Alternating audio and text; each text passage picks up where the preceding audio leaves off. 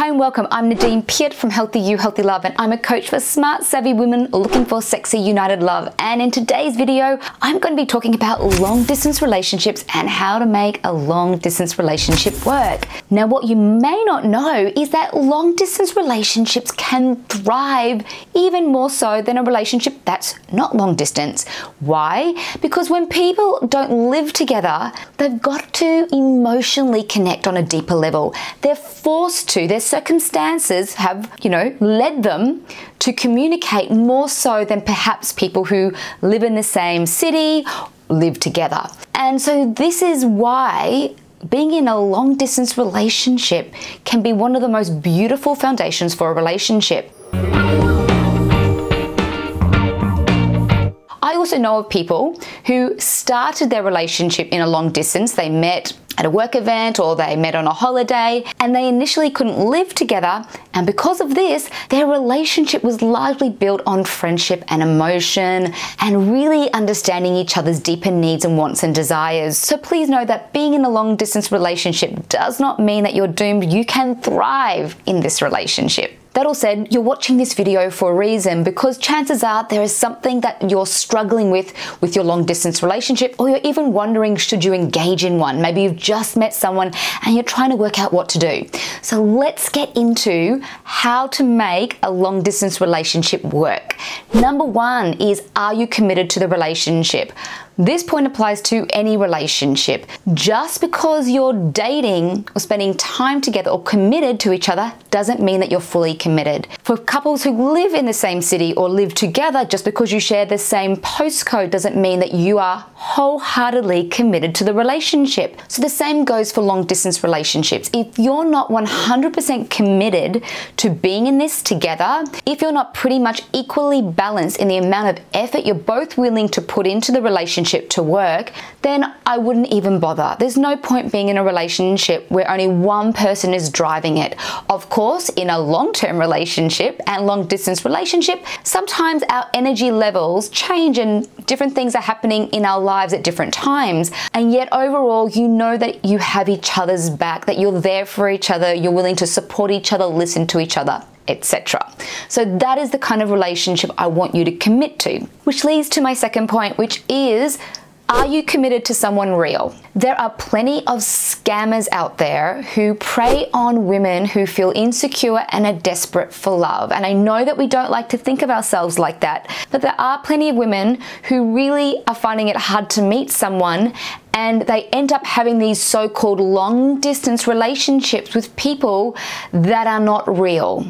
That also said, maybe the person is real and yet you can't meet them. They do live in another country. They're not a scammer per se, or they do live in a different state, or maybe they even say they live in the same state or even the same city and they're still not making time to see you. I have another video about that, which I'll actually share the link below, which is all about online dating and how to meet people and the signs of someone who's not great for you or that you shouldn't invest time in. But anyway, this video and this point is more so about, I just want you to have a long distance relationship with someone who's actually fully invested in you, who's a real person who you can actually see at some stage. And if anyone asks you for money, or someone is unwilling to send you photos, and if someone is unwilling to go on video, and someone has lots of sob stories about their life, it's a pretty good chance that they could be a scammer. So be very, very mindful about who you're giving your energy and time to. So I know that this is a sticky topic, but it's an important one, because I'm here for you to have a healthy relationship with a real person, and it's impossible to do that when you're not actually dealing with someone like that. So be mindful and careful and look after your heart and invest in people who are invested in you and who are able to meet you. Number three is technology is your friend. So if you're not very technically savvy, you don't know how to set up video or Skype or Zoom, or you don't have Facebook and you don't know how to use video there, or WhatsApp, then please get someone to help you to set that up so you can actually have a really great way, or you have multiple platforms to communicate with your beau. So get that set up, because it's going to make communicating a lot easier. Number 4 is avoid excessive communication. Communication is absolutely important and critical in any relationship. Though for a long distance relationship, some people overdo it. They spend hours and hours and hours every day on a call to their long distance relationship partner. And because of this excessiveness, what can happen is that mystery isn't happening in the relationship. There's no kind of intrigue, and relationships need a little bit of intrigue to sort of build tension and desire. So if you're overdoing the communication, you could be actually exhausting communication, which can become a little nauseating and overwhelming, which dampens desire. So just make sure that you're not forgetting who you are, not forgetting your needs and your interests outside of the long distance relationship so that you can recreate that mystery. Point number 5 is all about setting clear relationship and personal boundaries. When you're in a long distance relationship, it's important to have a few boundaries in place so that you know where each other stand, so that you both feel safe and looked after in the relationship. So for example, if you find that you feel a little insecure when your partner's out socially, say having work drinks or out with a female friend, maybe you have a requirement or a boundary in that relationship where you both, or one-sided, depends who actually has this challenge, or maybe you both agree to do it, where you both let each other know when you've come home from hanging out with work friends or a friend or so forth. It may be that you just send a text, or it could be a call. That is something that the two of you would have to work out, because it's understandable that when people are out socially, you can feel a little insecure, like, are they going to meet somebody who lives close by? And you can feel like you're missing out on having fun with your partner. And make sure that the two of you have something in place here that you both agree on, that is, if this is one of those issues for both or one of you. Another boundary could be maybe you don't want to talk late into the night every night. Maybe your partner finishes work late and he loves to call when you're winding down and getting ready for sleep, or maybe when you first met or you first started dating or first started the long distance relationship, you were happy to do these late calls because you missed them so much and it was new, but over time you're realizing that it's impacting your sleep, it's affecting your day-to-day energy and your productivity at work and your health overall, and you know that it's something that doesn't make you feel good and it's impacting you on a global level. So what you need to do in this kind of situation is just work out some times that work for both of you where it doesn't impact you in a negative way. So that is something that the two of you will work out based on your work schedules and sleep and all that kind of thing. Another example of having boundaries is, are you allowed to date other people? Some people in long distance relationships kind of have an open relationship, some do not at all, where it's very much monogamous and devotion between two people. So that is something that also the two of you need to talk about, and of course there may be some very specific rules within that you both adhere to. Now that was just 3 examples of boundaries, and I hope they helped you to give you an idea of what I mean so that you can navigate this kind of thing in different situations. Now for the next point. Remember that your partner isn't perfect. I'm not perfect. You're not perfect. No one is perfect, and yet you can still have a very beautiful relationship with your differences. So it's really important to understand that from time to time things won't be necessarily always smooth sailing.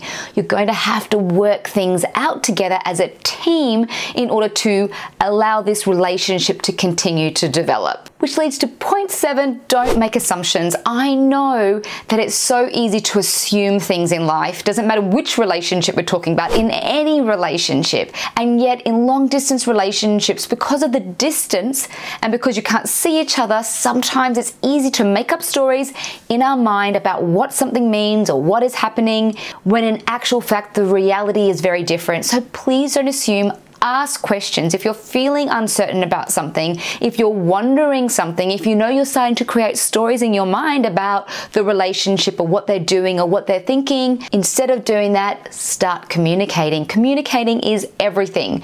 So communicate your fears, your uncertainties, your questions about the relationship so that you can work through them, which leads to communicating your needs in a graceful way. When we're triggered, when we're insecure, some people default to blaming, shaming, accusations, and so forth.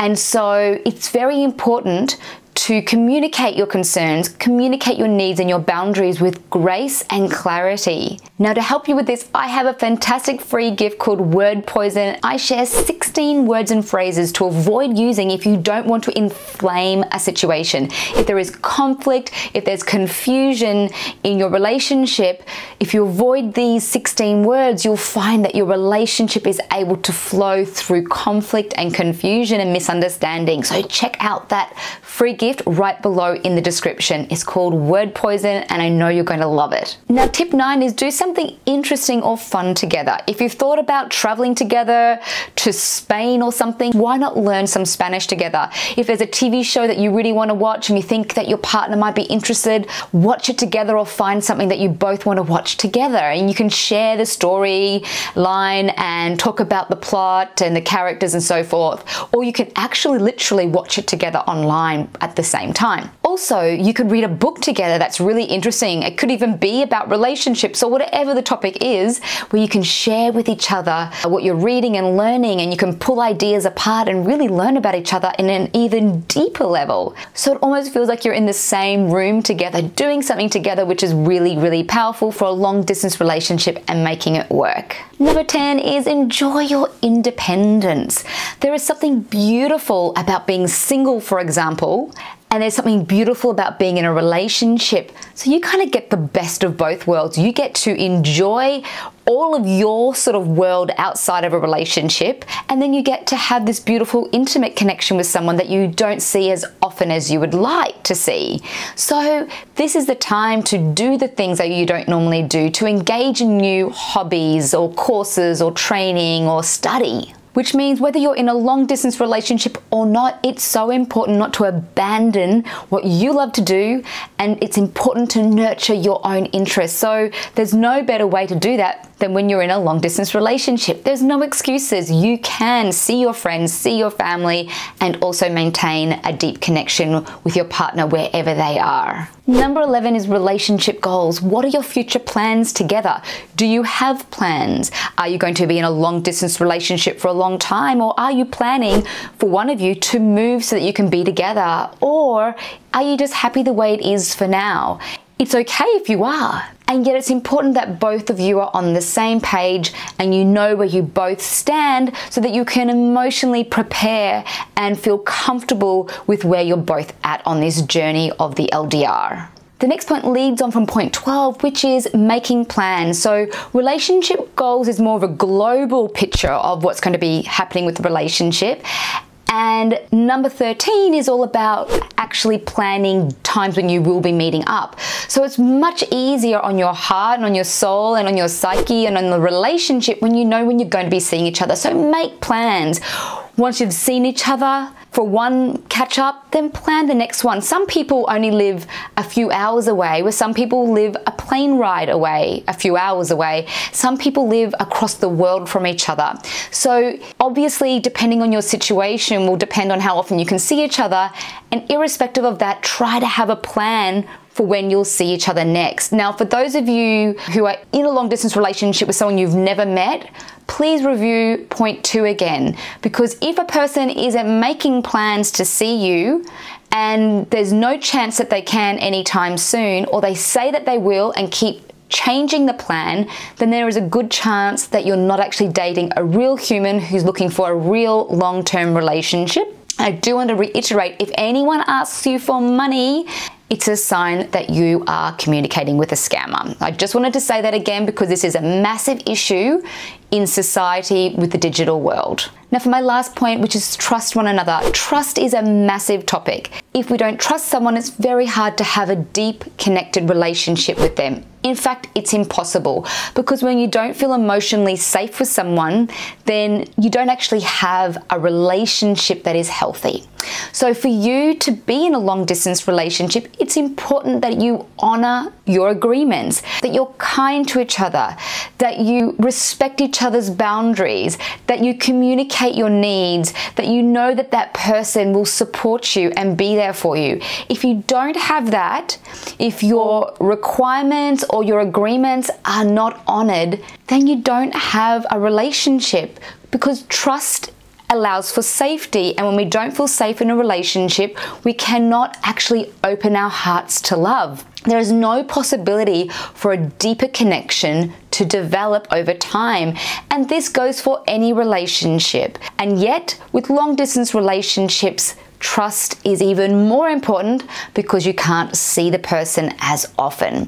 So please keep in mind these 14 points. If you're looking for deep, devoted love, if you're looking for a relationship that is long distance right now that can turn into a really, truly beautiful, long-term, lasting love affair, then it's really important that you follow these 14 points so that you can actually build that devotion and deeper intimacy and feel fulfilled in the relationship, not dissatisfied and always feeling like you're giving up on so much. Because when you're in a long distance relationship, you do also give up on certain things. So it's really important that you know what you're committing to and you know what's being committed back towards you so that you're both on the same page, if that makes sense. So it's been an honor to have you here with me to help you with this, to help you navigate these challenges in a relationship and to really understand and make sure that you are committing to someone who really is compatible, loving, and kind for you in your life. Then please check out my program, Never Lose Him. I share so much information about the different types of people we're attracted to and how to communicate and connect and really honor each other in a relationship. I talk a lot about self-worth and self-honor, which is a huge part of a long-distance relationship. So please check out Never Lose Him. The link is right below in the description. It's been such an honor to have you here with me. Please subscribe to this channel, hit that bell button to get notified of my next hot topic. I'd love to hear from you, so please comment below and share with me your unique situation with long-distance relationships. Please share this with a friend.